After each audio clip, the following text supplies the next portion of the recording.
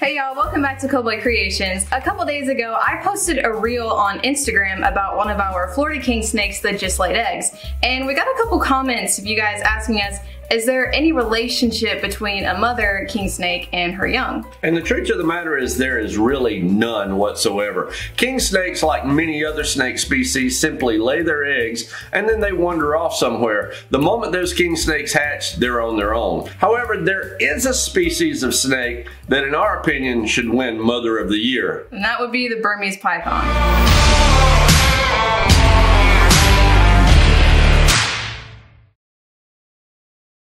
So those of you guys who've been following us here on YouTube know that recently we've released a couple of videos highlighting the process of breeding our Burmese pythons. Now, on our Instagram video, we were pulling our eggs and putting them in an incubator. However, the process is a little bit different with the Burmese python. The reason for that is because the Burmese python, like many other python species, were created with the ability to incubate their own eggs. When a python lays those eggs, the outer part of the egg has somewhat of a sticky substance. It allows those eggs to adhere to one another, and they lay them and they form almost like an ice cream cone looking shape of eggs. The female python will then wrap her body around that entire clutch of eggs. She will actually regulate the temperature inside her coils to maximize the potential for those eggs to hatch. It's quite a fascinating thing to see.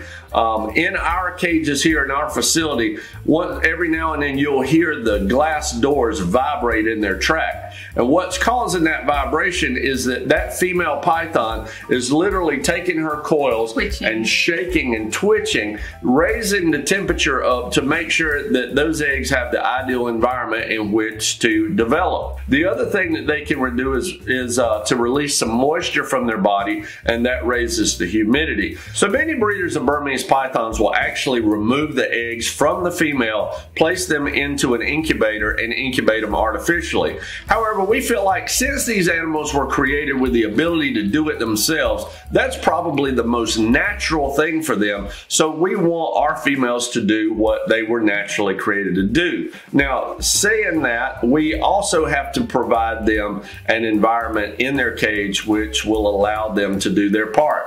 By that I mean that Burmese pythons have the ability to raise the temperature, they have the ability to raise the humidity. However, they don't have the ability to lower the temperature or the humidity. Therefore, we want to keep our cages in about the mid-80 range. We want to keep our humidity around the mid-80 range as well, and that will allow the female to do her part. Now you do want to be careful around your Burmese python during this time, because even though our Burmese python, Kiara, she's an absolute sweetheart. We've brought her to so many birthday parties. She's been around many children. But around this time of the year when she lays her eggs, she's a completely different snake. So when you open their cage, you want to be very careful that you're not too up close, because you do not want to take a bite to the face from one of these pythons. So as you'll see in this next video clip, Burmese pythons absolutely have the ability to let you know, both by their behavior and by the sound, that they don't want to be messed with.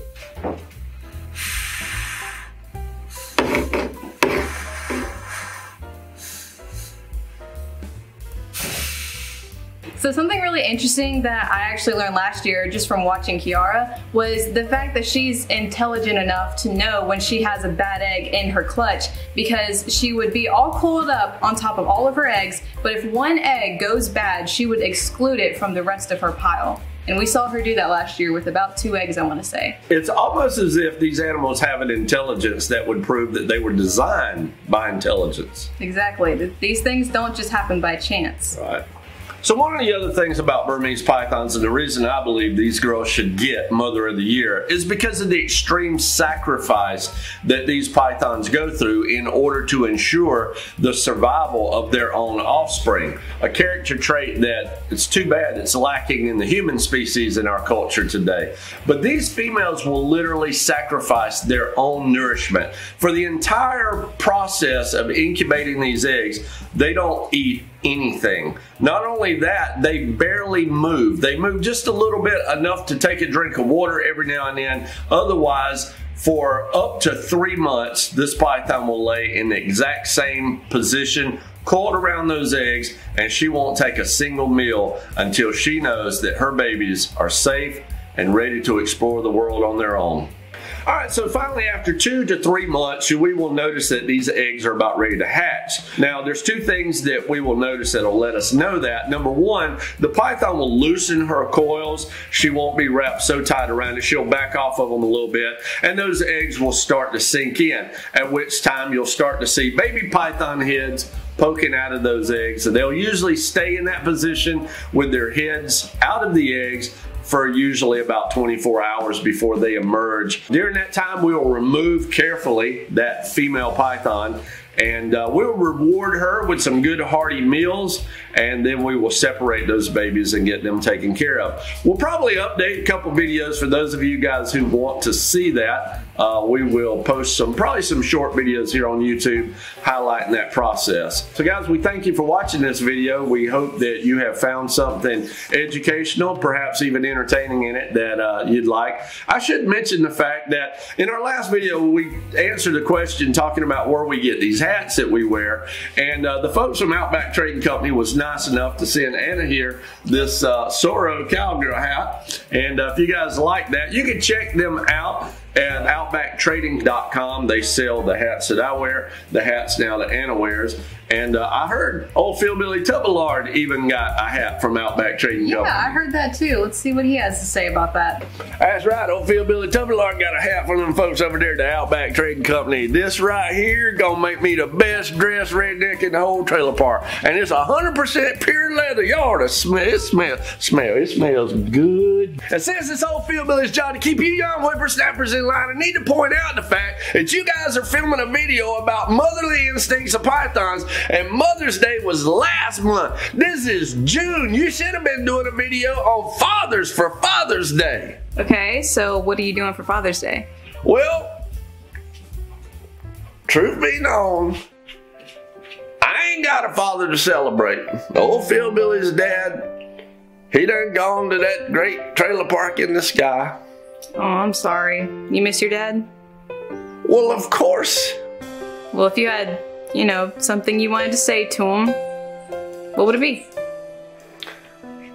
Well, I'd say, Dad, sorry we had you cremated. We really did think you were dead. We're going to be discussing, well, that wasn't what I was going to say. Shush. Can't focus. My father's done went on to that great hillbilly sanctuary in the sky. I brushed my teeth for this. Get on with it.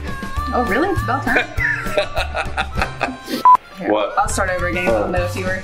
I'm getting gray beards off my chest. All right, go ahead. It's July, Prince. No, it ain't. It's June. Are we gonna go with that?